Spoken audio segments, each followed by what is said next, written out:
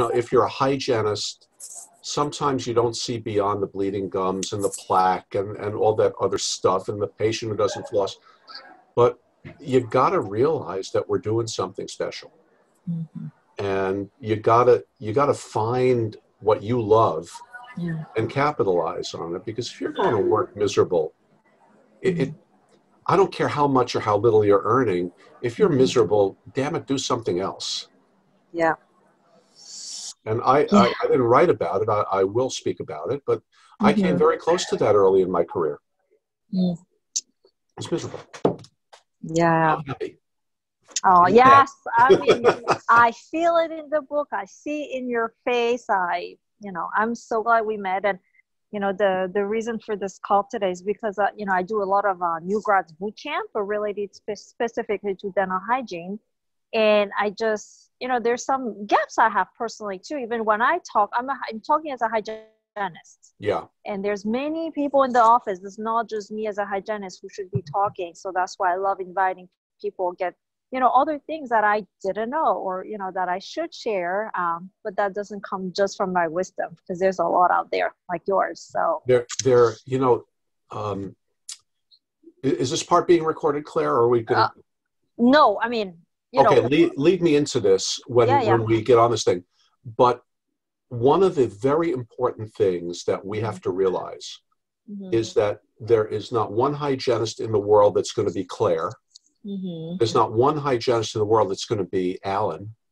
I can't be Frank Spear, Jeff Rouse, John Coyce, or any of those guys. And you can't be upset or feel belittled because of it. Our object here as professionals, we're not tradesmen, we're professionals, and we better stay that way, is to take little bits of what the great hygienists give us and you've had your mentors in hygiene, and you are a composite, not an amalgam, that's toxic, you're a composite of your mentors' knowledge into your head, filtered in through your specialness. You're right. That's what we all are. That's an alloy. That's right. Non-toxic alloy. That's right. Non-toxic alloy. Okay. And would you mind if I use humor during my talk? Of course. This is really, I speak and do things like that, but this is really, I want them to listen in their car, having a good day. So perfect. Of course, Alan, you can. Okay. Thanks for asking, though. Where are you right now, Alan? This is my office. This is my private office. In the background are different little pictures that I have of real cool things that have happened in my life and people that I've met. And Sorry, if you don't mind, I'm going to lead with what do I see in the background, things like that, so they get to know you a little bit more personally as well, if that's okay with you. Yeah, let me see something really cool. One of the cool things, are you a football fan at all? Well, I've been in Boston. The only God we know here is Tom Brady. So. That hurts. Now I'm going to have acid erosion on the backs of my teeth. This gentleman, you're a little young for this. This is a gentleman named Gary Quazzo. Okay. Gary Quazzo was he was the backup quarterback to John Unitas of the Baltimore Colts, backup to Joe Kappa of the Minnesota Vikings, and the first quarterback of the New Orleans Saints when they were established. Gary became an orthodontist. He went to dental school while he was a football player. Wow. And he became an orthodontist in this area and retired. And his son is my go-to orthodontist. So I had dinner with Gary Quazzo. Amazing. And I got an autograph of one of the great football players of my childhood. So, he's in your field too. He's in our field too, a dental professional. Yeah, he's retired. His son is the man now. And, they're just people of significance because for me, it's all about people. And over to my right is a monitor. Yeah. And we do code discovery in here. Right behind me, you can see two chairs. Right. And what'll happen is I'll either sit here or on the chair near the wall. Yes. And I'll put up images of the patient's mouth up there. And we'll go through a set of photographs so people can see what I see and own their own problem. So if you want to tour the office in that way, I'm glad to do it. It might bore them to death, but if you think it's interesting, then lead me there and I'll go there. I think, you know, it's nice to connect personally as well. It always gives you, you know, a lot more connection and a buy-in into your message. So I would love that. Thank you. And this, of course, that's from the talk I gave, me and my wife in different scenarios. So yeah, that's the most important. Lovely. Okay, so Alan, I'm gonna start. Okay. So we rock, I'll roll. Yeah, yeah. Okay, just like we just met. Okay. Yes, ma'am. All right, here we are. So hello, everybody. This is Claire at Dentaltoaster student RDH, and I have today a special guest. His name is Alan. We met actually pretty recently, but he always had this nice smile on his face. I thought he was just awesome, and he wrote this book that is called Enjoy the Ride. You have it right now? Oh, yes. You can get it on Amazon. That's where I got it from, and to me, when I read it, it was like chicken soup for me. It just warms me up. It gives you some wisdom, but also really like a human side, not like you need to do this, this, this, and this to be a better dental professional. So I really thought, you know, Alan, I'm going to call you Alan, if that's okay with you, not Dr. That's my name. That's my name. To be here and give us some advice, you know, as dental hygienists, especially those who are newer in the profession. So welcome, Alan. Claire, I'm just totally honored and delighted to be with you. This started as some random conversation in an elevator. You're right. As I remember, we were both at the Dental Speakers Institute, and we just connected right away. It's just kind of cool how things happen. So I've been practicing for almost 39 years. Wow. And I'm just getting started. I enjoy what I'm doing. I enjoy my ride. It wasn't always that way. Yes. And I've discovered a lot of truths in our profession and in life. We get so hung up, Claire, on the clinical aspects of what we do, and we should. Yes. What we're doing, we got to do things right, and we got to do things to the best of our ability. Yes. But so often we forget that, number one, we're doing something very special for another human being. Yes. And very often that human being is extremely frail and vulnerable, and we don't even know it. And we touch their lives, we touch their souls, we improve their lives every single hour. And if we get this into our tissues, if we get this into our hearts and heads, all of a sudden, we'll talk the practice of dentistry, the practice of dental hygiene. Yes. Doesn't become drudgery. It becomes a labor of love. Wow. What a quick, I mean, it's just, it was like one sentence that you said, you know, it really changes already how I think about dentistry, because I'm always trying to solve some problems, but it's not just that. You know, we're solving problems, but really, Claire, and our fellow dental professionals, our fellow hygienists, whose problem is it that we're solving? Is the patient. Do we own the bleeding gums? Do we own us? The heavily accumulated plaque? Do we own the health risks that come with all that? No. On the other side of it, and Clara, when did you may I ask when you graduated hygiene school? That was about 7 years ago. All right, so they're making people so young these days. I graduated. Man, you people are getting younger. I graduated dental school in 1981. Yeah. I've done a lot of things in my life before going to hygiene. So I was the oldest one actually in my class. But yeah, hygiene is fairly awesome. new to me. But I'm sorry. I'm going to be 67 in June. You're still very young. So, but the world has changed since I was in dental school. The world has changed since you finished your hygiene program. And you've attained a lot of wisdom in a short time, by the way. That is awesome and cool. But one thing that hasn't changed enough is the authoritarian model of doctoring people or of hygiene people. Okay. When I was in school, There was a dentist who bragged that he would clean patients' teeth. In the 70s and 80s, oftentimes that happened. And he would scrape some plaque off of a patient's tooth and put it on a Ritz cracker and ask the patient if they would eat it. How does a person feel when they're put in that situation? We have the opportunity to lead with love. We have the opportunity, especially hygienists. Hygienists have such a fantastic, intimate interaction with another human being. What's going on there? Sorry, it's my friend. He's trying to. Hi, friend. Sorry. So you were talking about love, like, you know. Yeah, you get a person in the chair who's clearly not doing what they should be doing. And you have the opportunity to do two things. One, you can say, Claire, you're not flossing your teeth. What's the matter with you? And the person on the other side, laid out in a vulnerable position with sharp instruments coming at him, feels intimidated. They feel inferior. They feel like this Nurse Ratched sitting above them is belittling them as she's hurting them while scraping their teeth.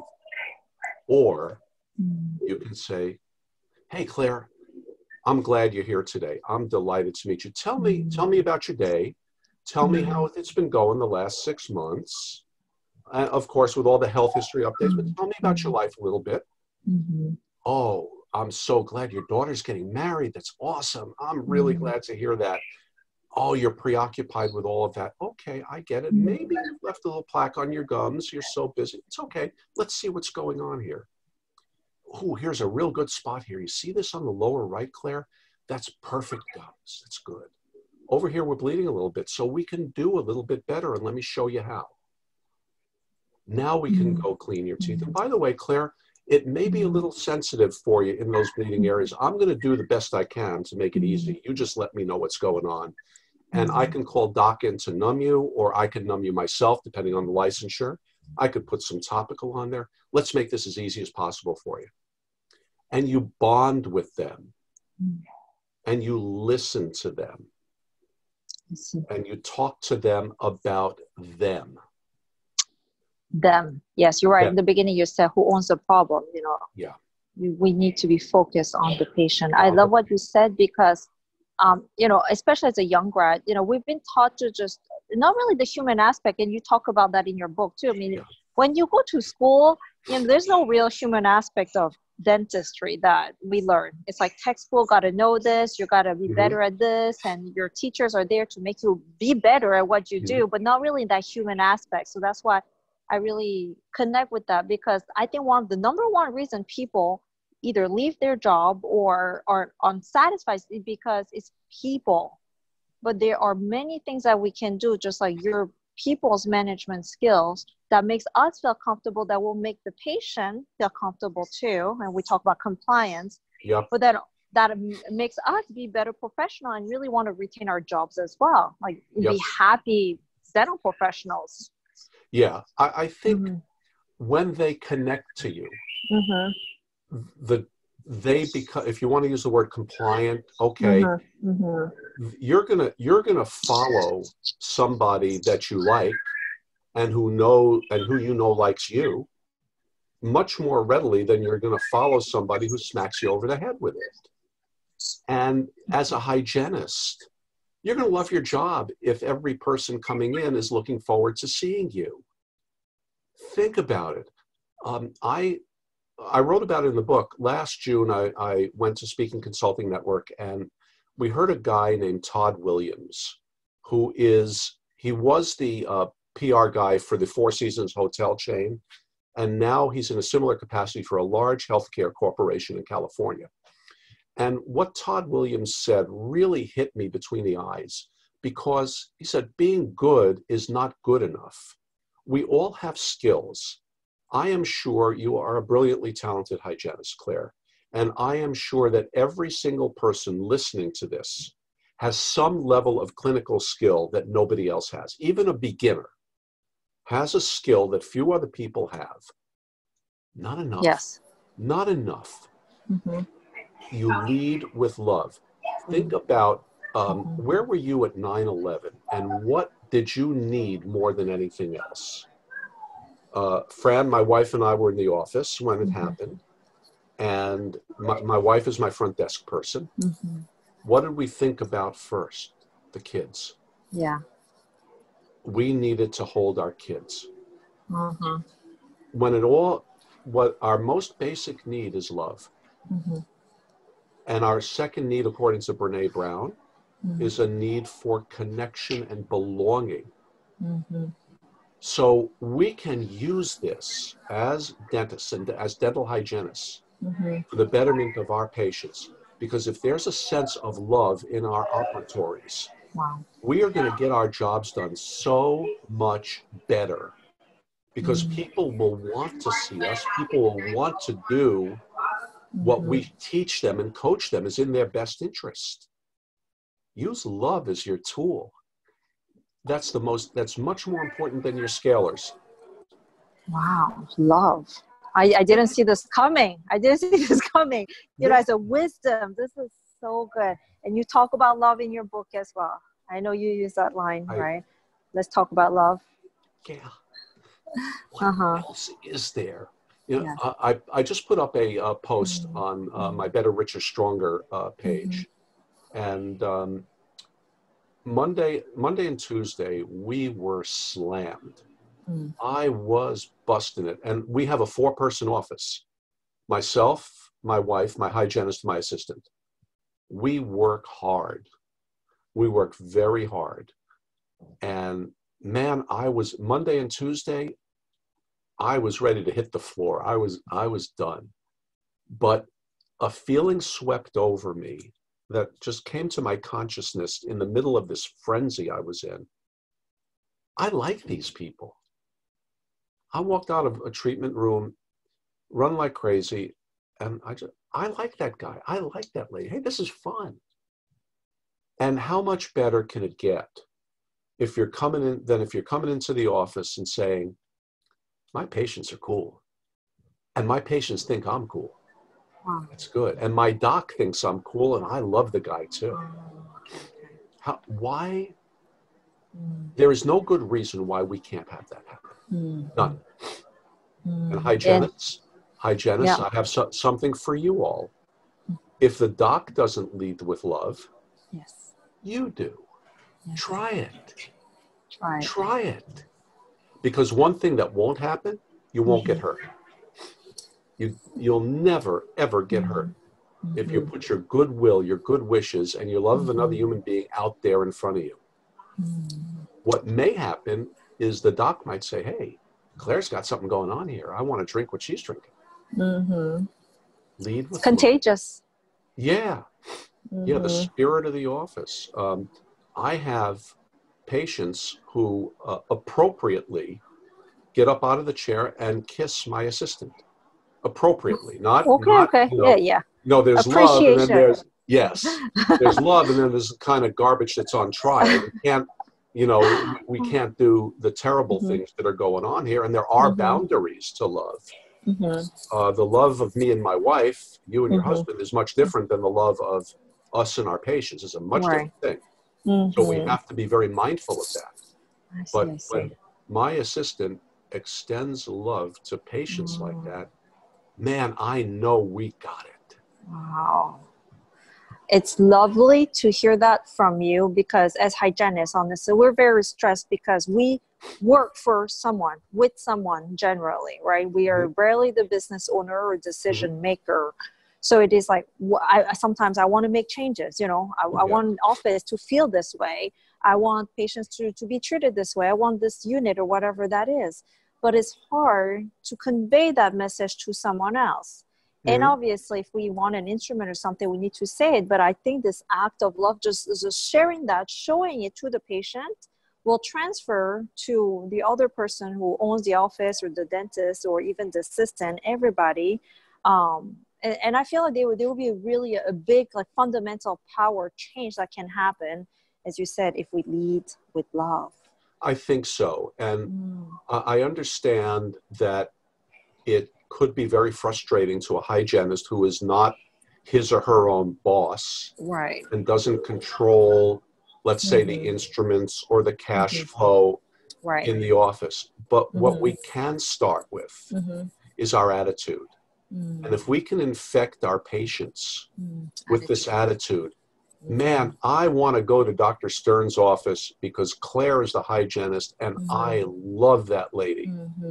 My hygienist, Jess, is just, I can't say enough good things about her. really, That we had, we're just coming off the best month we've ever had.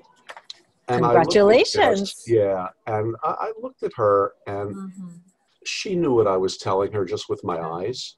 Wow. And I knew what she was saying right back to me. There is nothing that she wouldn't do for me or I for her. She is the most tech savvy person in the office. So if my wife, that's gold. well, my wife and we're good, but my wife is not that good. And I don't have the time because I'm back there with patients. But Jess, between patients, she'll come up and she'll help Fran. She'll help me. She'll set things up on our computers, which may take us an hour. That'll take her 5 minutes. And she'll clean up. She'll go and assist. She'll empty the garbage if she has to empty the garbage. Why? Because we're here for each other. We've created a sense of team. I see. You don't, and this is in the book also, you don't work for me, you work with me. And hygienists, look for docs with that attitude because they're a whole lot more fun to work with. Yeah, so I mean, one thing that I take personally, you know, when you're sharing the story too, is like, instead of thinking, okay, my doctor is not doing this for me, like he's not willing to change or whatever that is, you know, if we show also participation, help, you know, I'll take the trash out, I'll do this and that. Yeah.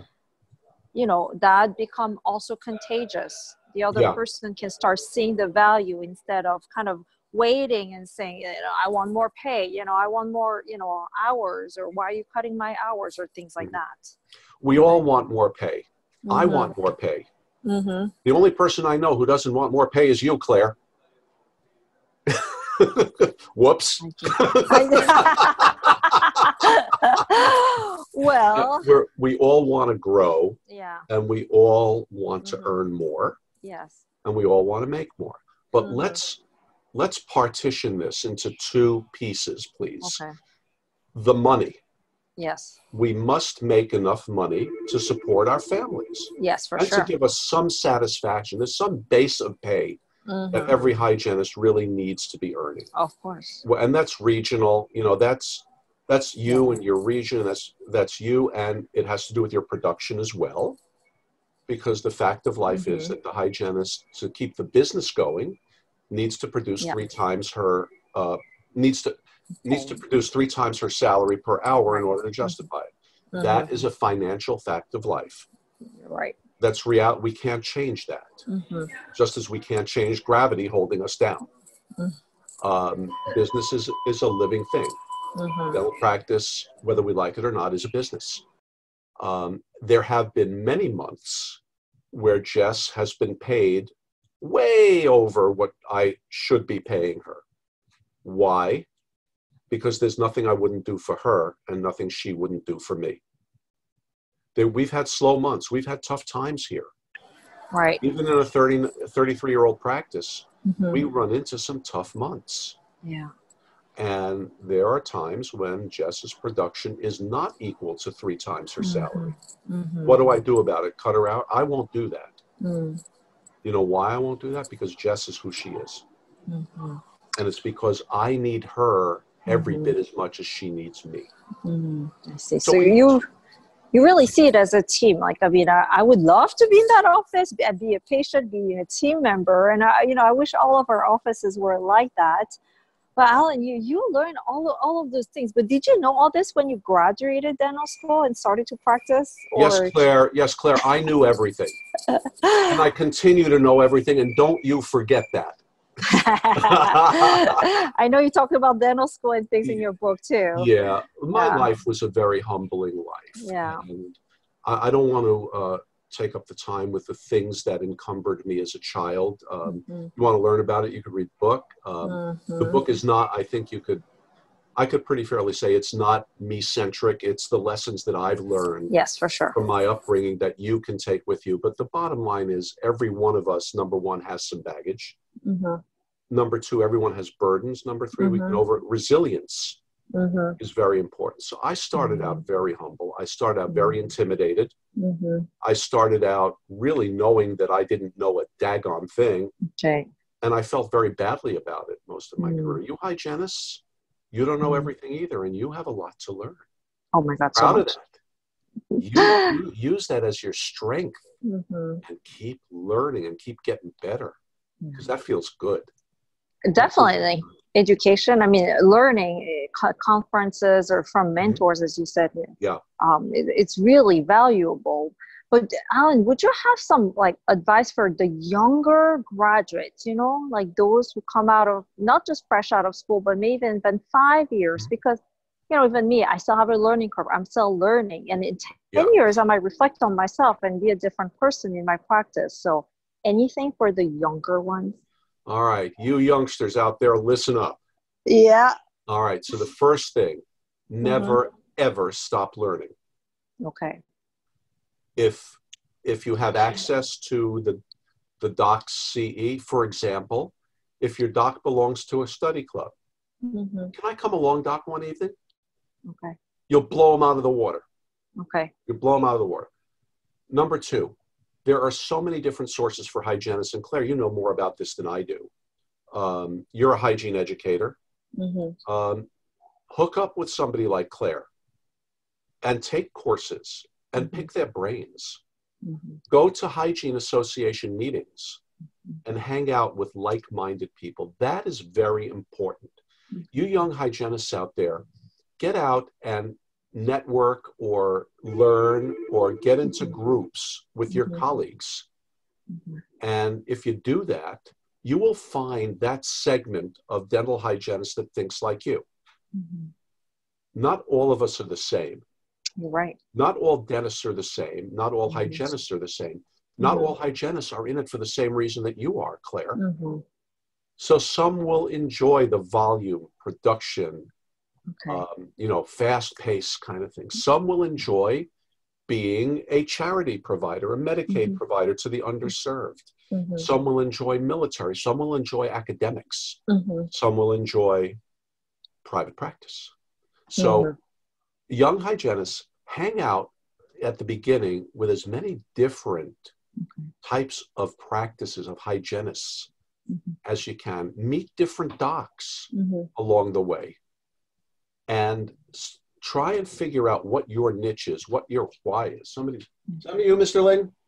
All right, the gentleman who cleans my office is here. No problem.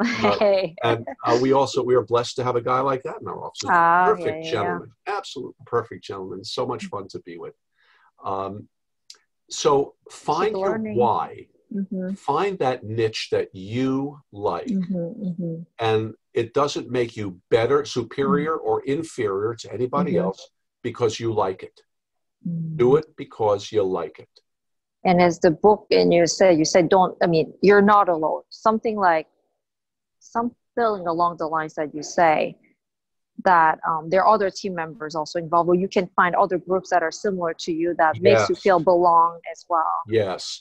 That's definitely true. Yeah, and in the age of the internet, there are Facebook groups out there that you can interact with. But take heed, though, be very cautious. There is no substitute for eye to eye, for this type of communication you and I are doing. No substitute for it. So you could connect with people. You could establish a baseline. Talk to people and lay yourself out there and lay out your issues, because you're going to find that any problem, any difficulty you may be having, you are not the only one. There's nothing that you're going through that somebody else hasn't gone through. A lot of people go through this. That is true, because even right now, obviously we're having this call because I want to share more stories from people who have more wisdom than me. But even me as a hygienist, for example, calculating my production, there's some rules about this, and some people do it this way. And, there are many different, kind of small calculations that you can do. And, you know, then I ask my friends, or I ask people who have a lot more knowledge than me, saying, you know, what do you feel the best way for me to approach this, calculate my production is. So, you know, I do it a little differently than I did in the very beginning. I include a few more things that I did in the beginning, for example. And that's only possible because I talk to people, right? Yes. You have to know, you have to know the value of what you're doing. I think, I think, for example, scale root planing, scaling root planing. What's the value of it, and who would benefit most from it? And it's not, you have to establish your own clinical criteria with your doc. And if your doc doesn't buy into it, you're going to have to really educate him on it. Right. My hygienist educates me. Okay. In fact, one of my biggest mentors right now is a hygienist who teaches me. I do not know everything. And I learn from people who are older than me, and I learn from people who are younger than me. So my hygienist is a treasure trove of knowledge for me. So when you lead with love, hygienists, when you put your heart in the office, and that doc knows that you're giving it everything from here, from here, and from here, the doc is more likely to be receptive to your suggestions. So, and then, even more important, the patient. Well, gee, I'm going to commit a sin here, Claire. So this is going to be our little secret. Don't tell anybody. You hygienists out there, this is our secret. Hey, Claire, my insurance isn't going to pay for that deep cleaning. I'm not doing it. Pooey on Yui. Well, Alan, you need it. And then I'm going to tell you to buzz off in 4 very good words. You know those 4 words that where a patient tells a doc to buzz off, don't you? I can't afford it. I'll think about it. Oh, I'll think about it. I'll think about it. So we have to transmit the value. My insurance will pay for it, Claire. Well, Alan, here's where you are in the driver's seat, and you have a decision to make, because the value of what I would do for you is oral systemic, heart disease, diabetes, Alzheimer's, cancers, tooth loss, misery, and so on and so forth. And you have to find, you have to get that patient to elicit their desires. Right. What do they want? Well, I want to be healthy for my grandchildren. I want to keep up with my kids. I want to look good so I could attract a spouse. I want to interview well. I need to present nicely. You've got to find their need, and you've got to find if there's a pain point. Yes. You got to see how your wonderful services address their pain point. I'm going to tell you one other secret, Claire. Sure. That we can't let any of our patients know this. Okay. The hygienist? Yes. 90% of what we do is 100% elective. Oh, okay. You don't have to get your teeth cleaned. How many bleeding gum, tooth missing, bad smiling people are out there in the world perfectly happy? So let's step down from that authoritarian horse that I'm the dentist, I'm the hygienist, I know what's good for you, and get into the fact that they don't have to do anything. And part of our job as professionals is to show them that their life will be better immeasurably because of the great stuff we have to offer from here, and the heart. Yeah. Wow. Oh, wow. Make sense? Yeah, totally. I'm just reflecting on myself right now as you speak, and you are an excellent, wisdom sharer as well.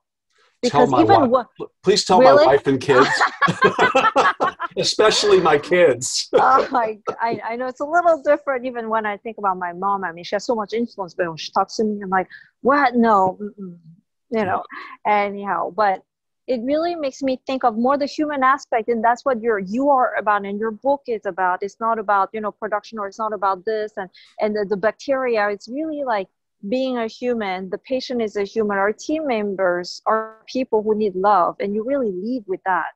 Yeah. And I changed. Today I changed. I swear I changed, Alan, today with your talk.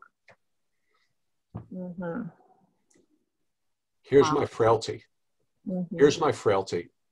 And you understand where I come from. Mm-hmm. Never in my life would I ever have imagined being able to influence the way I am. And it is just, I've worked my whole life for this. I found my why. I found my why. And to hear you say that, I did a lot of dentistry today, I did a lot of good stuff, you just made my day. It is amazing that when we recognize, when we go back and think about why we wanted to become a dental hygienist or a dentist, and come on, don't kid me, it's not the money. That's nonsense. That's, whoops, crap. Nobody heard that. I went to a point before. There's money. Money gives us a level of pleasure.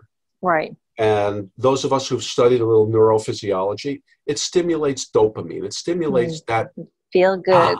Yeah. We just booked our spring vacation, and that's giving me a dopamine rush. I'm excited. Fran and I, my wife and I, love Las Vegas, and we go there. That's our happy place. And this conservative, humanistic guy just enjoys the pleasures of Las Vegas, the music, the people watching, and so on. But that's us. That's what we love. Yes. So I've got a rush on that. But there's the other side of it that we forget in our obsession with business, with plaque, with calculus, with root planing, with toothbrushing, with flossing, etc. Yeah. And that is the serotonin pathway of our brains, the serenity of our day-to-day existence. So if we are content, comfortable in our own skins, and I don't mean without stress, I mean comfortable in knowing what we're doing is of value to another human being. Remember why we applied to dental hygiene school or to dental school, and never, ever forget that. Then all of a sudden what we're doing makes sense on a much different level. That's serotonin. So you are aiding somebody's quality and oftentimes quantity of life with your work. And on the other side, on the dopamine side, you're earning X amount of money to do whatever. Yes, have a life. Have a life, support your family, have a little fun, so on and so forth. Yes. And remember too, no matter what you're earning, Miss or Mr. Hygienist, you are earning more than most people in the world could imagine earning. That is true. So give heed to that. Give heed to that. You're doing okay. Can you do better? Yes. Can anybody do better? Yes. Whatever it is you want, a discontented man or woman, step up, pay the price, and take it. Wow, I did many interviews, Alan, and like this one is really like heartwarming. I don't even know what else to say. Usually it's all about like, let's do this and that and do a little bit better charting, and those are all great wisdoms. So this is really fundamental.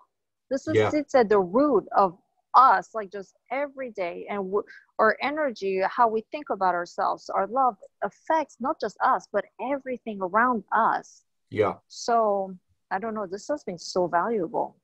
Yeah. Yes. And I would encourage. Are you still there, Claire? Oh, Claire. Claire, where'd you go? Uh-oh. Claire? What? There we are. I lost you for a second. Okay. So I was telling about the book. Alan, can you tell us what your website is too? Sure.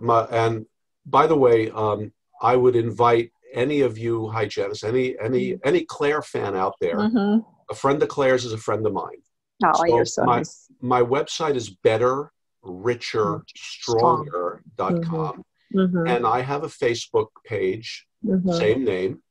And if you would honor me by requesting to join it, then please, just go to, how to go to Facebook and do that. And I put stuff up. I'm putting more and more stuff up there. Great. And if you want my book, you can order my book through Amazon. Or if you want an autographed copy, you could message me and I'll send you an autographed copy. I know. I should have got that autograph when I met you last time. No. Well, last time. No. We'll see you real soon, and you just bring the book with you, and I'll do that. But any friend of yours, any of your followers, if you like what you hear from me, please, by all means, join. Everybody will like it. No, it's because dentistry is hard. Like, to me, it's much harder emotionally than I thought it would ever be. Sure it is. Like, sure I thought it would dentistry. No, it's people's work. We fight bacteria, yes, but most of all, we people, and people come in all shapes, excuse me, sizes. They are all different motivation, different backgrounds. And we have a very short amount of time to connect, trying to do something for them, trying to provide value. But especially, as someone who doesn't have a ton of experience, I think that part is honestly the thing that we struggle the most with. Not just like, I don't have enough time to finish my procedures. It's this emotion, and we bring that back to our life every day, and that affects us, our family members, those who are around us as well. We could do a whole nother hour on this. I'll go as long as you want me to go. Oh, wow. I've got time, but here's the thing. Here's a mistake that I've seen both assistants and hygienists making. Yes. And that is, you seat the person in your chair. And by the way, I've gotten away from using the word patient. Okay. What do you call them? To me, a patient is down there and I'm up here. Okay. We call them people. We call them people seeking our care. Okay. I have a sign in my office that says, "Enter as strangers, leave as friends." Oh, and wow. very often we call them our friends. Because you're right. when you trust somebody enough to stick sharp instruments in your mouth and you actually pay them for it, they got to be your friends. So when you see a person, how are you, Claire? Oh, I'm fine. I'm feeling lousy today. My kid has the flu. Oh, my kid has the flu too. Oh, it's terrible. No, that's not the approach. We want to listen generously. So, Claire, how you doing today? Oh, my middle child has the flu, doc. Oh, no, I'm so sorry. That must be taking a toll on you. Tell me that impact on you. Tell me what that's doing. That must be turning your family upside down. Doc, you have no idea how crazy this is driving me. I'm losing you again there. There you are. Uh-oh, are you there? Okay, I've lost the audio on you. I see. Yes, you can hear me now? There you are. There you are. Okay. Draw out from generously. them. Okay. Ask questions. Stay in that conversation. My tooth is killing me, Claire. Tell me more about that, Alan. Well, it's killing me. Well, has it been? How long's that been? How bad is it? Don't say, well, my husband has a toothache too. A person wants to talk about themselves. The more you draw them out, the more they're going to connect with you.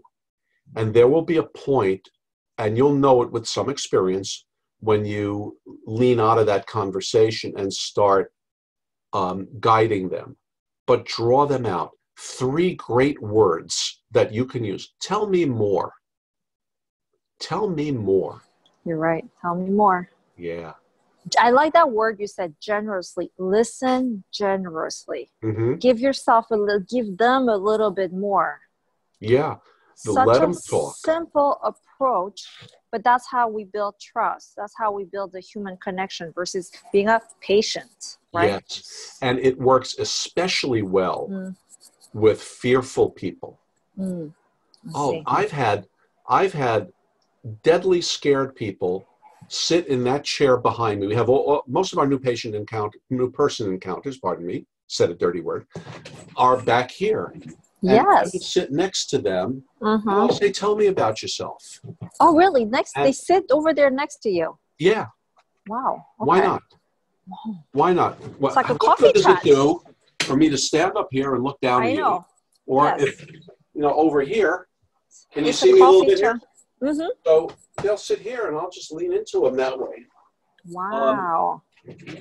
And the hygienist, you can sit knee to knee in a chair in your hygiene room. Mm-hmm. And fearful people, the more time you spend with them, even though it's unproductive. I had a lady here for an hour. Her consultation visit was an hour. I spent 2 minutes in the chair and an hour back here. And I got nothing done. I generated no money in that hour. Turned into a roundhouse bridge. A roundhouse of crowns and veneers. And she was shaking with fear. In fact, I sent her to a therapist first. Oh, wow. To help her conquer her fear. But you conquered, I mean, you're the one who helped her by sitting there. I set her on the path to conquer the beast, and we conquered it. Wow. You don't think this lady loves me more than anything? Oh, yes. And you don't think I got paid eventually? But that non-productive $0 hour, you know how I felt after that? And I went out to the front desk. I looked at Fran, my wife. I said, we got something here. This is what we do. This is who we are. And all of us felt that. My assistant hygienist, we all joined in that way. It was awesome. Give, give, give. Alan, you really have something so special here, though, that I feel even through this camera, through this audio, we're not together in the elevator. Yes, we were together in the conference. We were together. Your presence, your philosophy is just so eye-opening to me, especially someone who's younger, who's kind of still learning dental hygiene and dentistry in general. So I really appreciate everything you said. Final word of wisdom here. Yes. It doesn't work perfectly 100% of the time. You are I don't care if you're right out of school, if you're Claire, or if you're Alan. You will stumble every now and then. And you will screw it up every now and then. And there will be people who don't want your message every now and then. Yes. So what? No, 100%. So don't be so hard on yourself. Stop it. Stop it. Okay. Yeah, you're not perfect. Get over it. Get over it. And accept yourself as an imperfect human being practicing an art that's imperfect. In a hostile environment, which is somebody else's mouth. Yes. Don't tell anybody, some of my crown and bridge fails. Some of my fillings have leaks. And I don't know why. So just be gentle on yourself and and sometimes there is no fault. Sometimes it's the hostility of the oral environment. It is. Yeah. And there's so many different ways to do that. I could go on forever. Well, it seems like honestly, like I'll figure this out, Alan. If you're very generous with your time as well with us right now, and especially educating us dental hygienists, our younger generation, I really appreciate that. I feel like there's so much more that we need, and I love that you're a dentist as well, so you have a different perspective, as I said in the beginning, and it means a lot for us. Someone like you who's a dentist. Telling us your story of how you have an awesome office and how you value your dental hygienist. I have a very good office. I have a great hygienist. And I have a great assistant. And of course, I have a perfect front desk person because I'm married to her. But we're not perfect. We don't do everything right 100% of the time. But we love what we do. And it's almost like we are going to work. But man, oh man, we just enjoy it. There's a comfort in this office. And there's a palpable sense of love in this office. Yes. And you all can do it. And if your doc's not doing it, you can do it. And if your doc doesn't buy into it, who cares? You're working with love every day. Wow, Alan, you really touched my heart today. Thank you. And like this conference, I'm listening to talks and talks, I'm educating myself. But this is so valuable. Understand why you're educating yourself and for whom. For whom, yeah. And then pursue that. Technical education is important. No question about it. Technical education is important. But always put it in here. Okay. Well, thank you so much, Alan. Again, if you want to find his book, it's called right there. Fumble, Fumble, Stumble. Oh, yeah. Enjoy the ride. Enjoy the ride. Blessed in the quest for a joyful, prosperous life in dentistry. And yeah, you can do it. Hygienist, you can do this. Let's go. Make the world better. Make somebody's life better today. Oh, I love it. With love. With love. That's it. And enjoy the ride. Enjoy the ride, just like your book said. Thank you so much, Alan. We will be in touch. Yes, can I hug you from here? Yeah, there you go. We'll be in touch, and anytime you want me, I'm all yours.